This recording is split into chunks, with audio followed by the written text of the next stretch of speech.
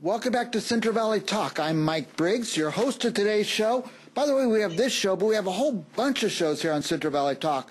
Art show, author show, real estate, finance, all these different kinds of shows. So keep tuning in throughout the day and throughout the week and the weekend too, and we'll bring you up to date.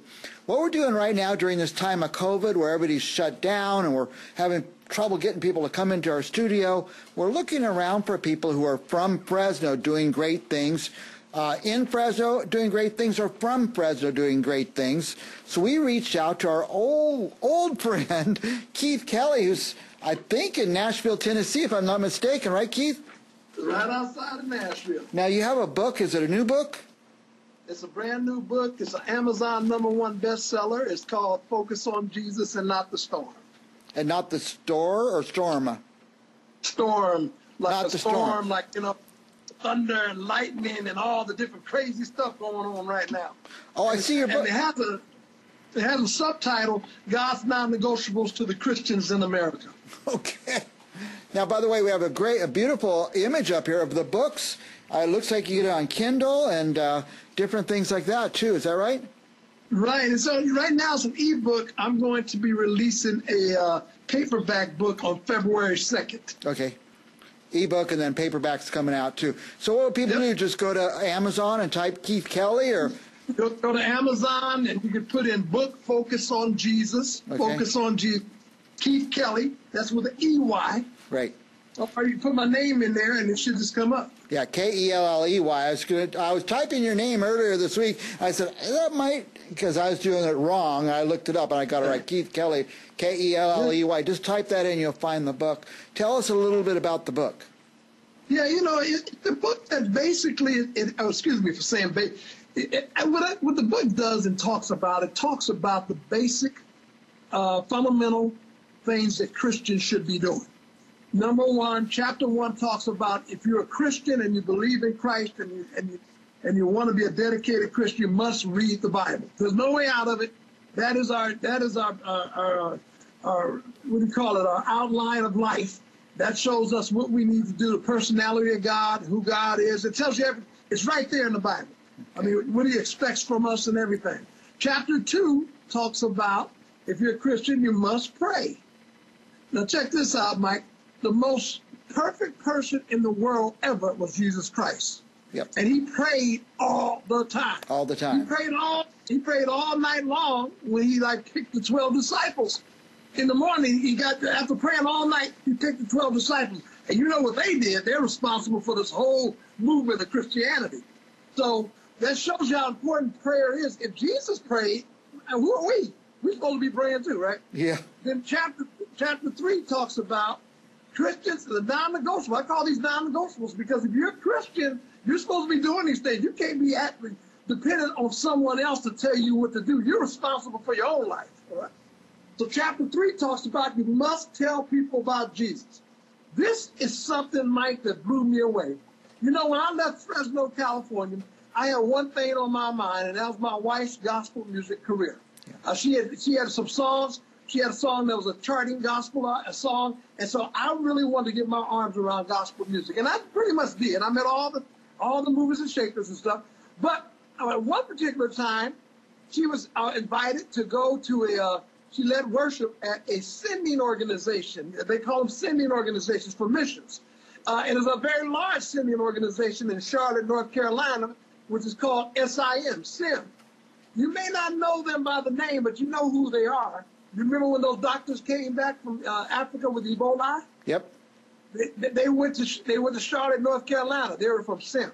Okay. They were from the sending organization. So she led worship at a planning session, and so I ended up finding out about a class called Perspectives that talks about the histories of missions, and it talked about something that I can't remember ever hearing about. It's called the Great Commission. Now, maybe, you know, because Jackie sung all over the world. We've been all over the world with Jackie singing everywhere. Maybe somebody mentioned it, but I just didn't remember. But the Great Commission is the last thing that Jesus told us to do before He ascended up to heaven, and that is to go and make other disciples, go and tell people about Jesus.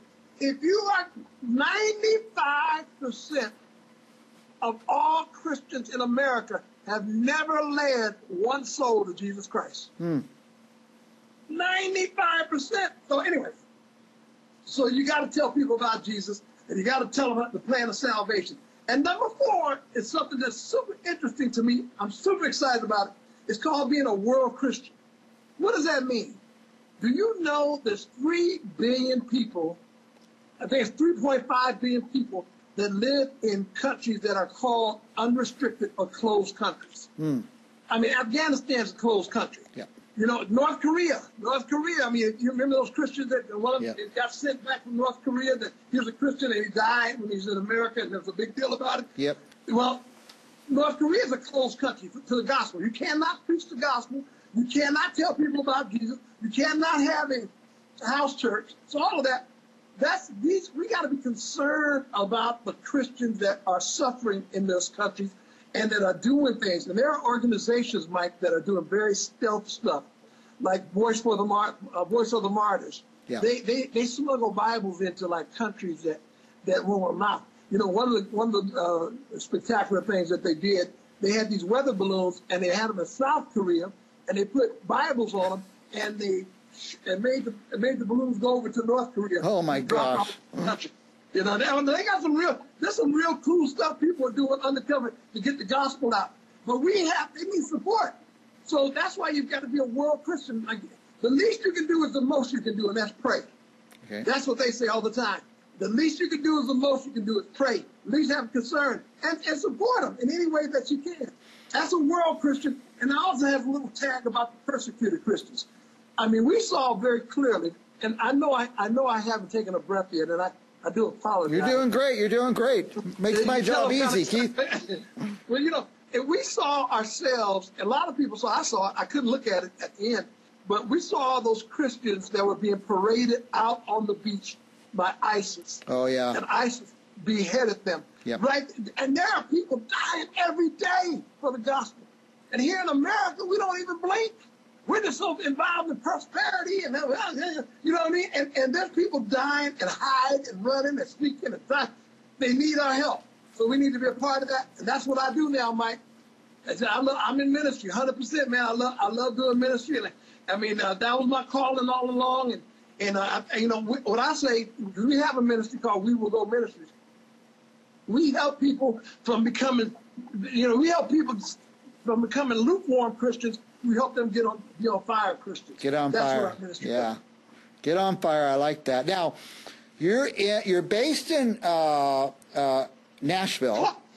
Clarksville, Tennessee. Clarksville, right outside okay. of Nashville, about 40 miles. But is that kind of the center of the gospel movement in the United States? Is that why your wife and you went there? Well, the reason we kept flying on the East Coast for music. I mean, we had to fly to Nashville. We had to go to New York. We had to go to, we kept flying to D.C. and stuff. We kept flying for music. So we decided that, when, Jackie, she wasn't working at Unified School District. She was going to retire from Unified School District. She said, well, let's just move over there and be a little closer to everything. Closer. So that's why we did that. And even our move, we moved, we were 5 years in Charlotte, North Carolina. Yeah. We lived in Charlotte for about 5 years. And then Jackie, she's a 2-time cancer survivor. She got cancer again while we were in Charlotte. But she's healed from that. Thank the Lord for that. Then she had a couple of knee replacements. And so her music was starting to, she wasn't getting involved like she was before, right? So I said, let's go to Nashville. Yep. If you can't play no music or write no music in Nashville, you can't write no music nowhere. There's so many songwriters, man. Everybody's out here. They're all there, yeah. I'll be darned, yeah. Well, one reason we want you on the show is you're a Fresno guy. I mean, I'm glad you're in Nashville because that's the center of that universe there. But people from Fresno, they could make things happen, and you did. Your wife did. I remember the O'Neill sisters singing. Oh, yeah? I love to listen to them. Yeah. Yeah, we're staying at it, Mike. I mean, we basically love what we do, and we're moving forward and everything. And there's a lot of excitement out here in this area. What's so interesting about Nashville, man? You meet these songwriters. There's a lot of old rock and roll songwriters here. Yeah. You know what I mean? Like, I met a guy that wrote a lot of songs for Michael McDonald, the Doobie Brothers. And Rod Stewart. I mean, you meet guys all the time, and a lot of them are just, they had a hit. they had a hit, and they're still writing for another hit. You know what I mean? Yep. Yep. But a lot of people join together and they write together, and it's just a real wonderful community for songwriting in Nashville. And it's not just country music. It's like, Nashville is kind of trying to capture the whole music scene. Yeah, the whole scene now, right? That's right. Yeah, they're going for everything. They got a Songwriters Hall of Fame here. Did you know Jimi Hendrix used to live in Nashville? I did not. Wow. No, that tripped me out, too. Yeah. Jimi Hendrix stayed in Nashville for about a year, and he played guitar here in Nashville, Tennessee. Yeah. Because, in fact, there's a military base where we live at. It's in Clarksville, Tennessee. That's where you're stationed at, in Clarksville. I forgot he was in the military. I forgot about that. Yeah. Yeah. Yeah, Jimi Hendrix. Yeah, so that's interesting. And they got a big in the Songwriters Hall of Fame. They got a big, exhibit for Jimi Hendrix and stuff like that. They got everybody in there. Yeah. I mean, like Motown. They got all the rock and roll folks. They got all the country folks and stuff. So they're capturing everything, man. They want that Music City. They want that designation. Yeah, well, this is the kind of stuff I could talk to you about all day, but I'm getting the signal from my producers saying, get to the book and get them off the air. So let's go back to the book. It's a new book. It's just coming out. The Kindle's out, and the ebook's out, and then the paperback's coming out, right? The paperback is coming out, and you can definitely do the paperback. Okay, my computer's kind of went down on me. That's because that light kind of changed. We can still see you. We can still hear you. That's for sure. And you can definitely go on Amazon and put in the book. Put in book. Focus on Jesus. Focus on Jesus. Keith Kelley. Keith Kelley. Focus on Jesus. Keith Kelley. Yeah, and say the whole name of the book all at once. Okay, Focus on Jesus. And there's Focus on Jesus. God's non-negotiables to Christians in America. Insider tells all. Insider. Okay, so read the Bible, pray, tell people about Jesus, world ministry. There's all kinds of stuff. World Christian, that's right. World Christian, all right, okay. Not a worldly, don't get it confused with a worldly Christian. It's a world Christian. World Christian. All right, Keith Kelley, my old friend.